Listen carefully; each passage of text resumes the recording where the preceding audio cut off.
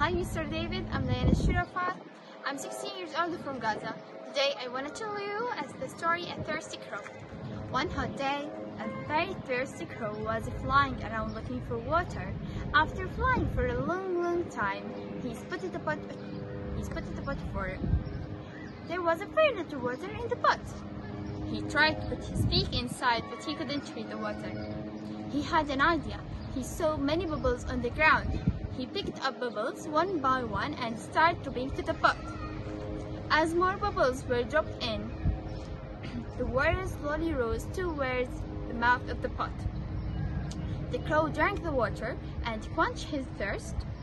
After drinking the water, he flew away happily to his home. The moral of the story: where there's a will, there's a way.